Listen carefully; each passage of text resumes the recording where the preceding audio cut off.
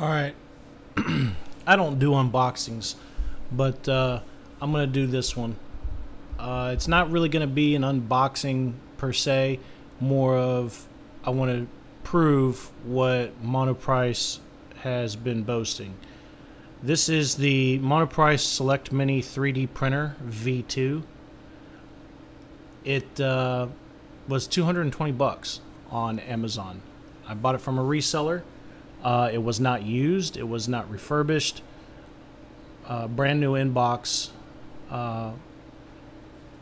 Anyway, it was very well packed, double boxed, hard foam, and it came with everything that you need, even some starter filament. It wasn't much filament, but I bought Hatchbox PLA 1.75 diameter, and it works great.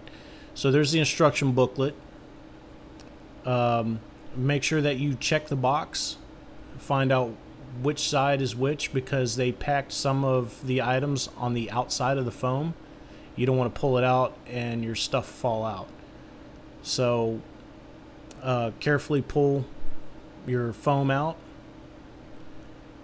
After you see which side it has, you'll see it's got the power supply and your test filament. So there's the test filament, the power supply, the actual wall outlet and power box, the power brick, whatever you want to call it, that end of it. The rest of it is inside the hard foam.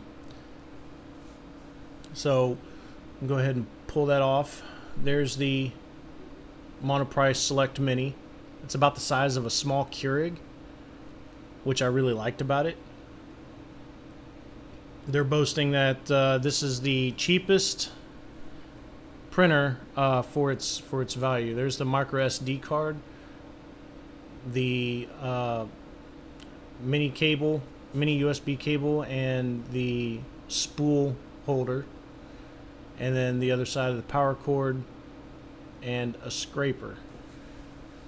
Anyway, the next thing you're going to want to do is you're going to want to zero out your printable area.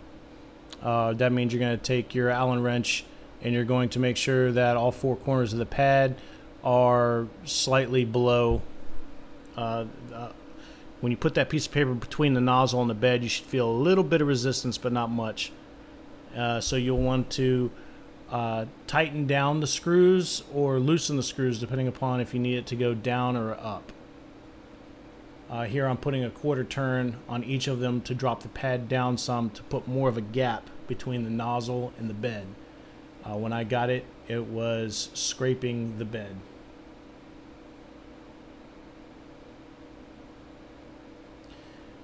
And then you can load up.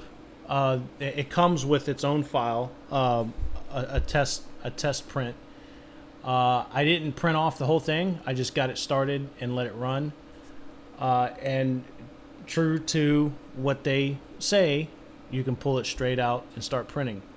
I will make mention here that the software that comes with it, I forget what it's called, it was okay for a beginner to start with, but it really was crap.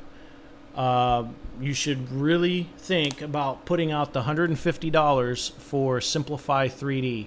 It will make your life so much easier. The quality of the prints are noticeably better, and the time in which it takes to print is significantly reduced. So there you have it, the Monoprice Select Mini 3D printer. Really does print straight out of the box.